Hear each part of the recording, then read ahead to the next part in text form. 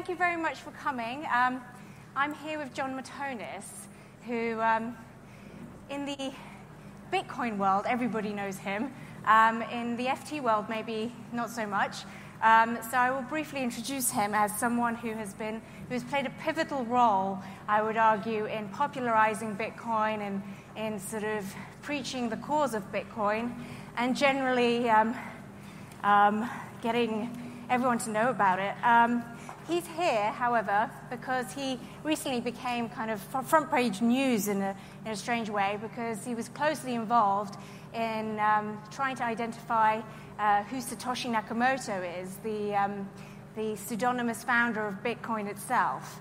But before we get to that, I actually wanted to talk to John more about some of the stuff that we here in the FT and outside of the kind of Bitcoin bubble, I would argue, don't necessarily know about so much, which is the roots of this whole phenomenon. And I'm not talking about the foundation myth of Satoshi. I'm talking about where this stuff emerged from. And there's been a lot of books written about Bitcoin, but they don't really get to the core point here, which is this so-called cypherpunk movement. So let's start off very quickly, take your time, sorry.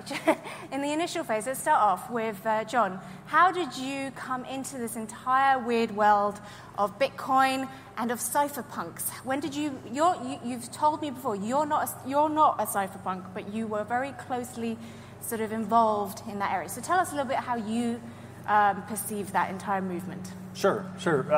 It's interesting that you bring up Bitcoin, because Bitcoin does owes a lot of its roots to the cypherpunk movement.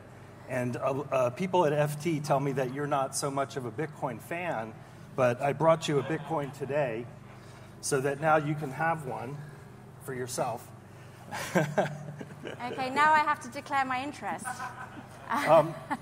It's actually just a doubloon, so don't worry about it. Oh, thank you, John. With myself and Cypherpunks is an interesting story, because I actually started that journey at RSA Data Security when they were starting to spin out a company called Digital Certificates International. Later, that company became VeriSign. And there were a group of about 10 or 12 people that spun that group out of RSA Data Security. VeriSign originally was responsible for issuing the digital certificates that was able to jumpstart SSL in the early days with the SSL protocol from Netscape with Tahir El-Gamal and others. And it was that certificate and that partnership between Netscape and VeriSign and RSA that actually created SSL, for better or worse. I mean, SSL has a lot of problems. The entire internet security structure has a lot of problems, and the main reason that it has a problem is because the certificate revocation list never really followed through from the original vision. So now you have secure internet connections we're all familiar with. We see the padlock when we're using the web and online banking, but those certificates now can essentially come from anyone. And the root keys have been deployed in many different browsers. There's attempts to remedy this, and we're starting to see that emerge now. But that was my introduction to it. Eventually, leading after VeriSign, I also worked with the people at Hushmail. And Hushmail is an end-to-end encrypted email solution operating today in Vancouver, but originally operated out of Ireland because it had to have non-US developers operating outside of the US. And that's basically my inroads to the cypherpunk movement. So tell us a little bit, literally, because we're newbies, we don't know this weird world. What's the philosophy about? Well, you can think of the word cypherpunk as a strange combination of cyberpunk with C-Y-B-E-R, and then the word cipher merging together as cypherpunk. There's several books written about cypherpunks and the internet and privacy. The main goal is that to use cryptography to protect your privacy and advance your interests of privacy. The group was formally launched by 3 individuals, Tim May, Eric Hughes, and John Gilmore. John Gilmore eventually became, or was one of the early employees of Sun Microsystems, one of the founders of EFF, and this was in 1992. So the Cypherpunks launched in 1992, basically on a mailing list, with 100 to 500 subscribers on a mailing list to write code. Cypherpunks write code, and to be a cypherpunk in that early group, you essentially were a developer. It's later become a broader term to include a larger group of self-defined individuals that are advancing privacy protocols through the use of cryptography, specifically public key cryptography. But tell us maybe a little bit more about what was their, why were they doing this? What were they concerned about? What was the agenda really here? Yeah, that's great reference point, because the technical roots, the technical heritage leading up to 1992 was essentially the work of David Chaum in the late 80s, the mid to late 80s. David Chaum was a developer mathematician from the Netherlands, responsible for several electronic money privacy protocols, blind signatures, and also the founder of DigiCash. Now, this is a very important part of the history, because with DigiCash, you were essentially setting up anonymous electronic money, very much a precursor to the ideas of Bitcoin, but you had the one limitation of a centralized issuer. So in the DigiCash system, you always had to go and rely on a centralized mint to reissue your DigiCash tokens. And this centralized structure became one of its weak points. And just like BitTorrent was a reaction to the crackdown on Napster, you could almost say that Bitcoin was a reaction to the crackdown on centralized money issuers, centralized digital money issuers. So the genesis of the cypherpunk movement, and people have built upon this. The cypherpunks today are really people in their 50s or 60s. So, a much older group, and even a much older group than the creators of Bitcoin, in my opinion. So, a reaction to that, or are they? Sorry. A reaction to that centralized issuing is eventually what led to Bitcoin, and the protocols used in Bitcoin. Some of the protocols used in Bitcoin came from well-known cypherpunks like Hal Finney and Adam Back.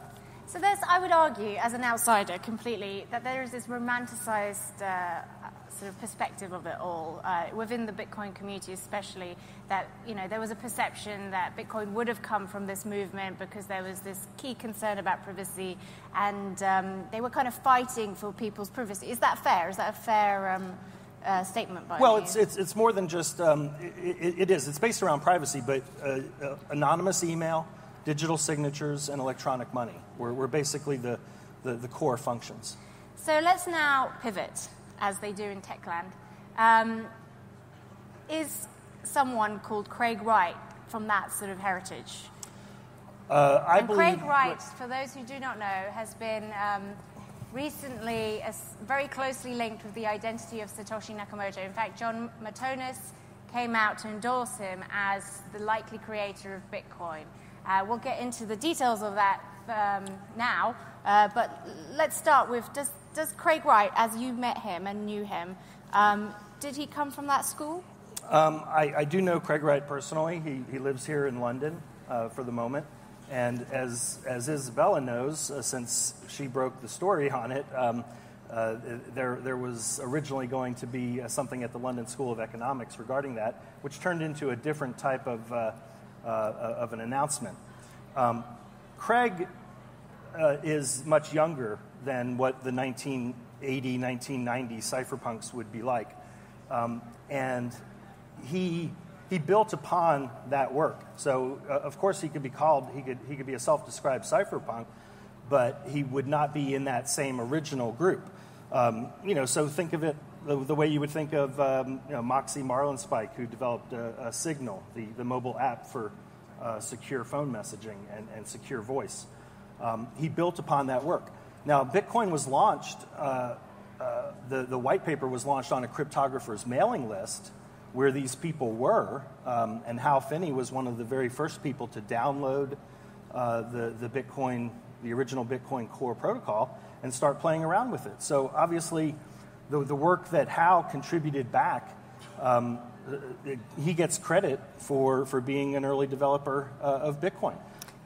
So perhaps best to expand this as follows. So what was your experience with this whole Craig situation? I mean, tell us, the London Review of Books recently published a story by Andrew O'Hagan, and it told a very long, long-winded, I was 35,000 words worth of insights into this entire proof of identity episode with Craig. Tell us your involvement, how you came across Craig in the beginning, and what you still think today with respect to everything that went on. Right.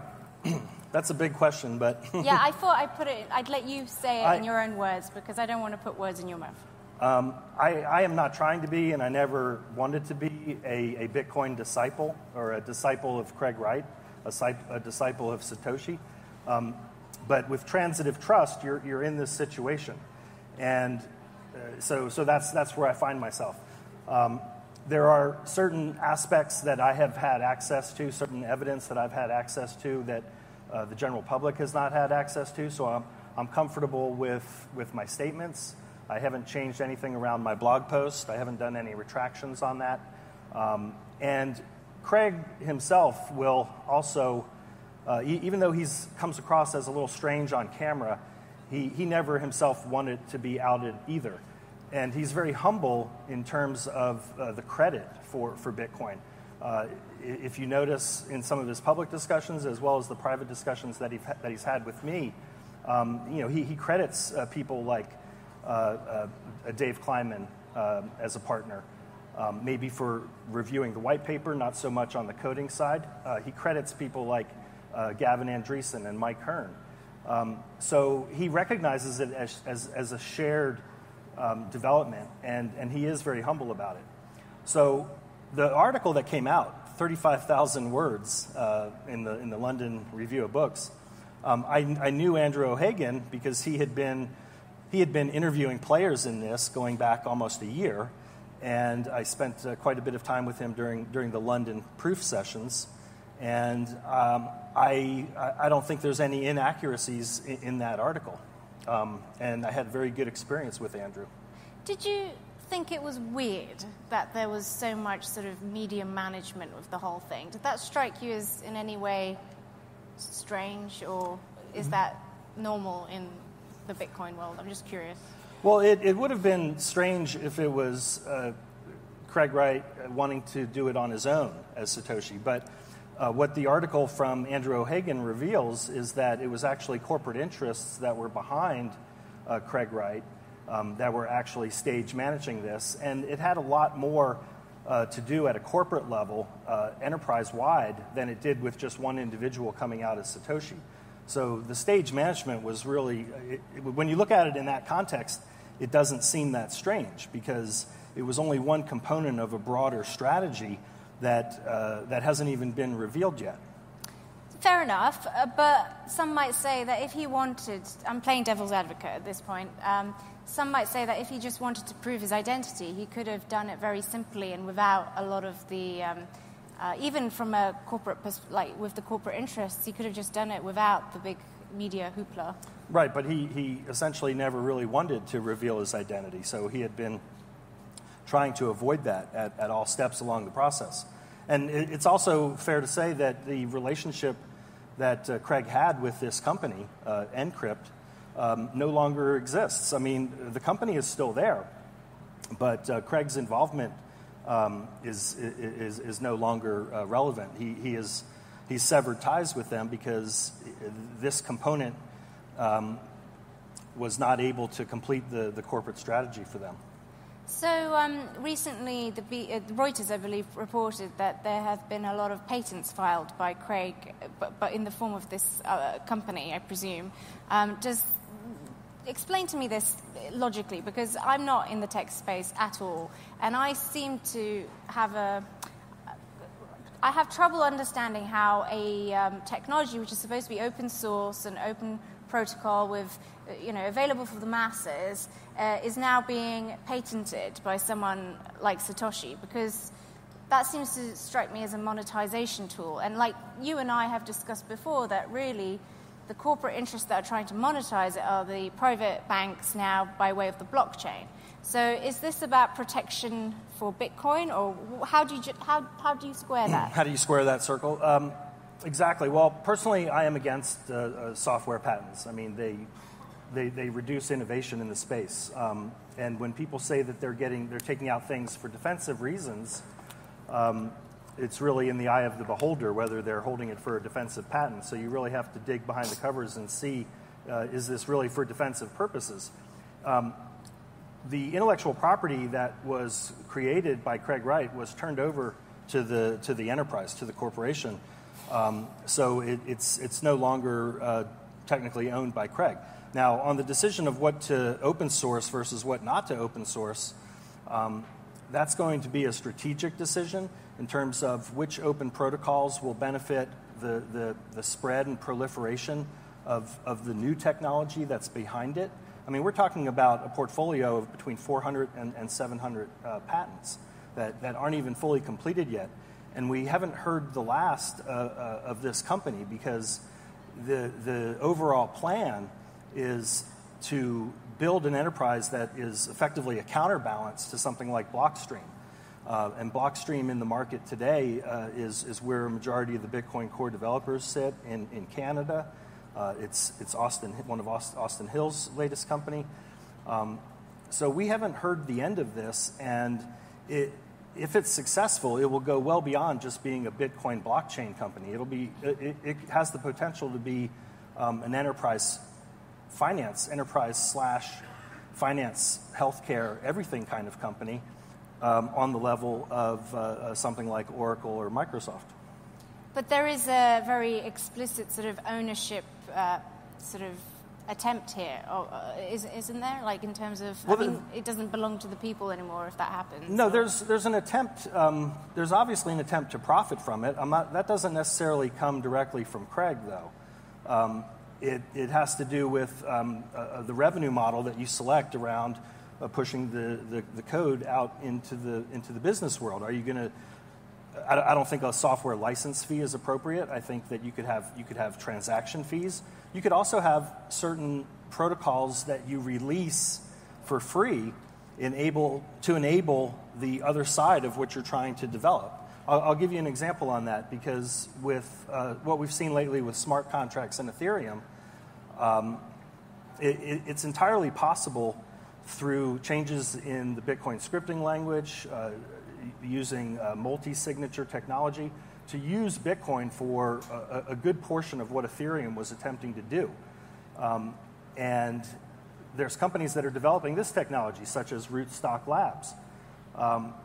If we can get to that point, then we start to see the Bitcoin protocol as a protocol battle or a protocol war, where things like Ethereum and Bitcoin are definitely competitors, because they're fighting for who is going to build that global security protocol infrastructure. And the successful investors in this space are going to be the ones that see the Bitcoin protocol in the way that you look at TCP/IP, or the way that you look at any other protocols that have a first mover advantage, that benefit from the network effect.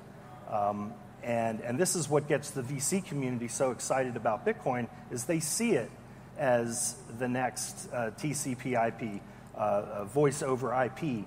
And the work that has been coming from these patents are the building blocks around that that can push that out to the entire world.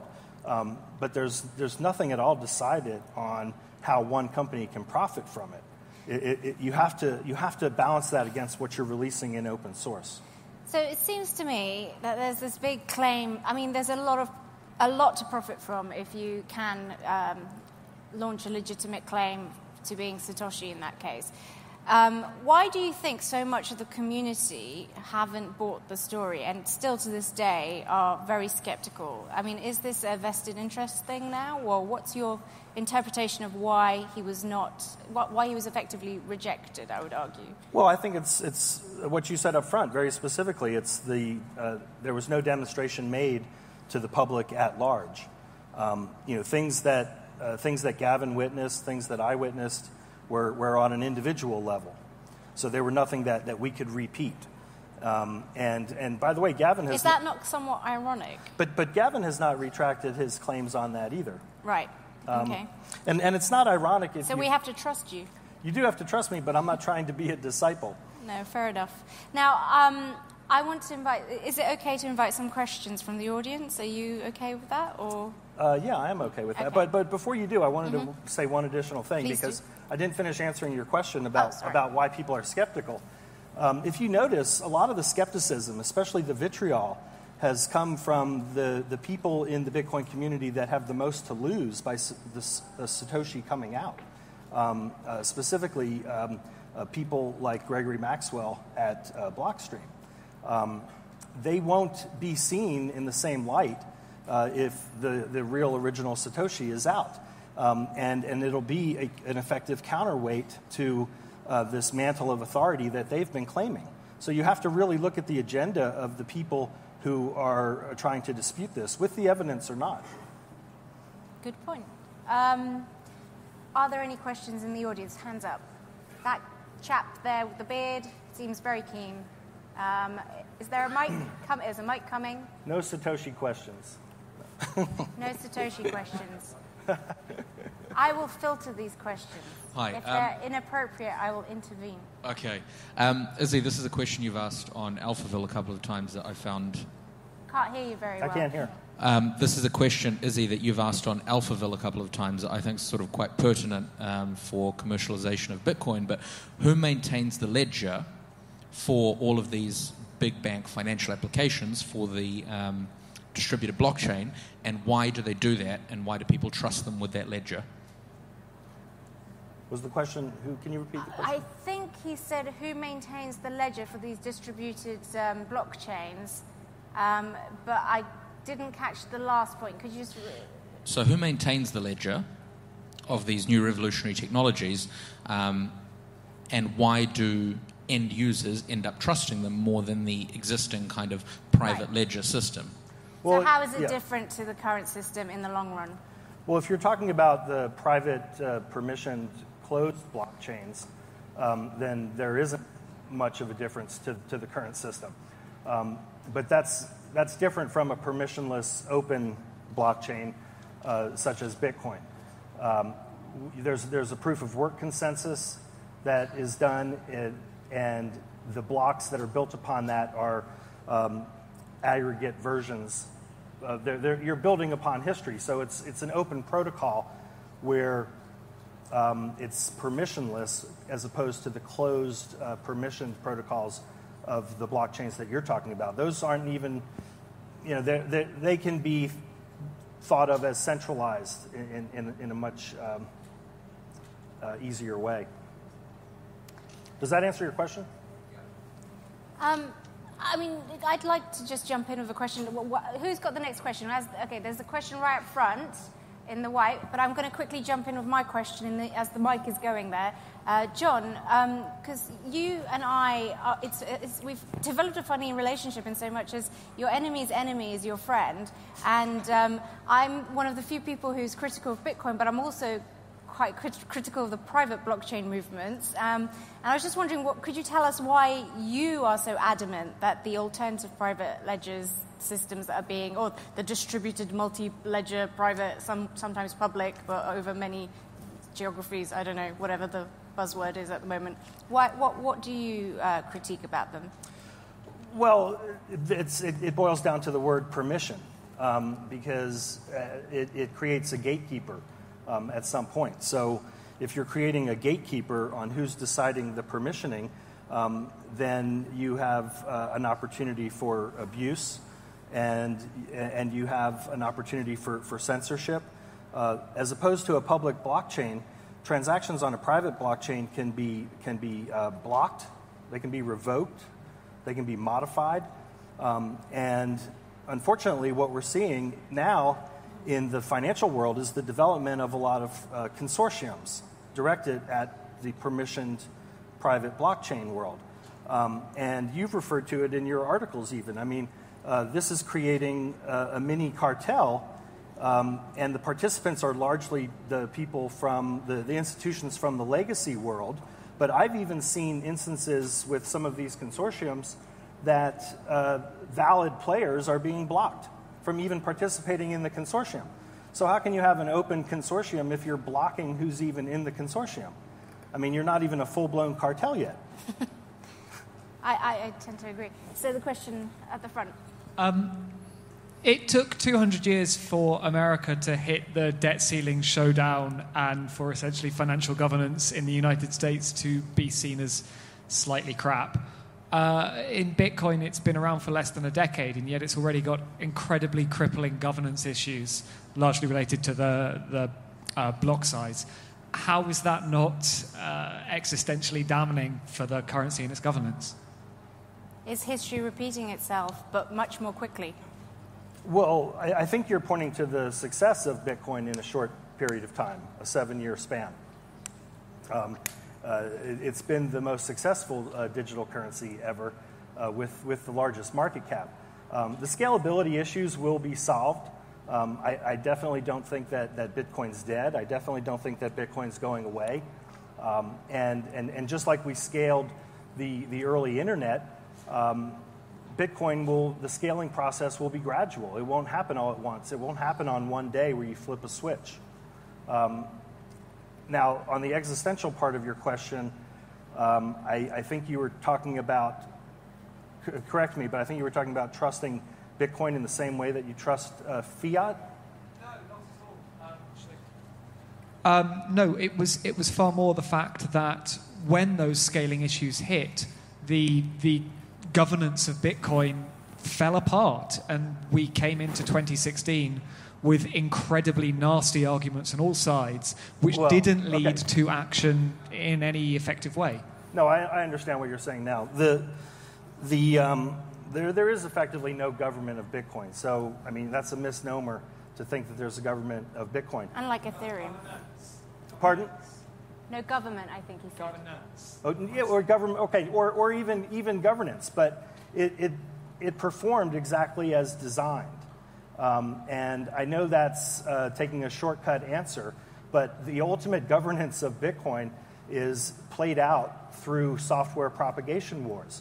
If you want to change the Bitcoin core protocol, you have to change it through software propagation, and Bitcoin was designed to be very inherently difficult to change that way. It's possible. It's not impossible, but it's a overwhelming majority of change to be able to affect something like that.